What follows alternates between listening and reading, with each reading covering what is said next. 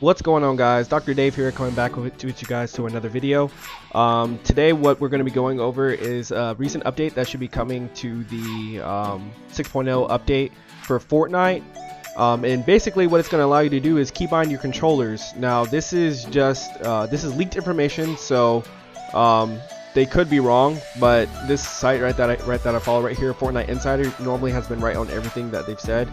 And if you notice here, you can click on this image to zoom it in.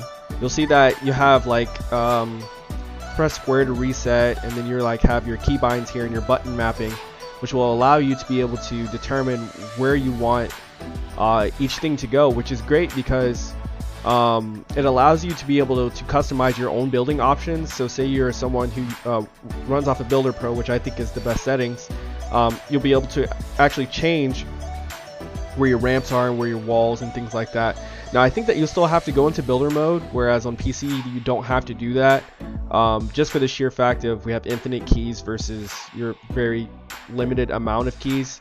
Now I played on an Elite controller, so I did have paddles on the back, which allowed that to kind of mitigate itself. I could create my own mapping per se by having the paddles on the back.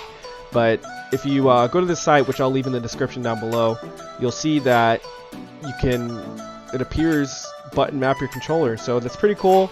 Like I said, I played on an Elite controller, but if I didn't, this is definitely something that I would want, because it's kind of hard to just use their specific settings, and sometimes it's not good for everyone. So I know there are a lot of good players who play on a regular controller that get it to work, but it appears that they want to get this a lot better for everyone. And I think this is going to apply to all platforms, so the Switch, the Xbox, and the PS4, which they've just now allowed the PS4 to be able to play with everyone, so that makes this even better, because now it's going to be putting everyone on a different playing field, but kind of on the same at the same time, since you have everyone who's going to be running different keybinds, different button mapping. It's going to be pretty cool. It's going to be pretty unique.